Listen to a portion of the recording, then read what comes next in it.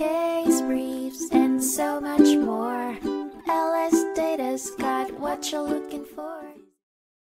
In a clash dating back to 1997, Pacific Employers Insurance Company took on Shoshone First Bank in a landmark lawsuit that came to redefine policies of insurance companies throughout Wyoming. The case was eventually escalated to the Supreme Court of Wyoming, with a ruling handed down in 2000. The conflict arose when Shoshone First Bank was sued by a former director for an array of claims, some of which were not covered by their insurance with Pacific Employers Insurance Company. Sensing a potential conflict of interest, Pacific agreed to defend Shoshone, however, sought to shift the brunt of the defense costs for the non-covered claims onto Shoshone's shoulders. This move sparked the beginning of the lawsuit. Pacific Employers Insurance Company were claiming their right to allocate and recover costs from Shoshone for the defense of non-covered claims and the related counterclaim. The fundamental question posed to the court was whether an insurer under Wyoming law had the right to impose these costs onto the insured. Ultimately, the Supreme Court of Wyoming ruled against Pacific Employers Insurance Company.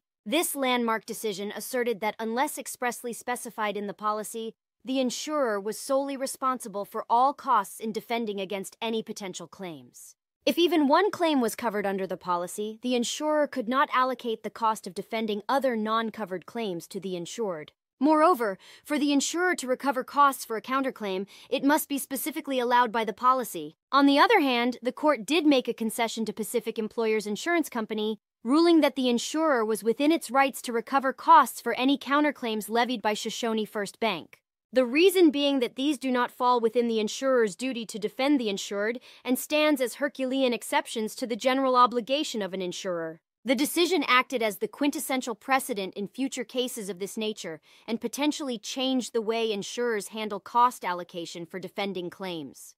The outcome was specifically limited to the first and sixth claim for relief that was presented by both parties, courtesy of an approved stipulation by the United States District Court. Case briefs, and so much more. LSData's got what you're looking for. Visit LSD.law, elevate your mind. Leave the stress of class.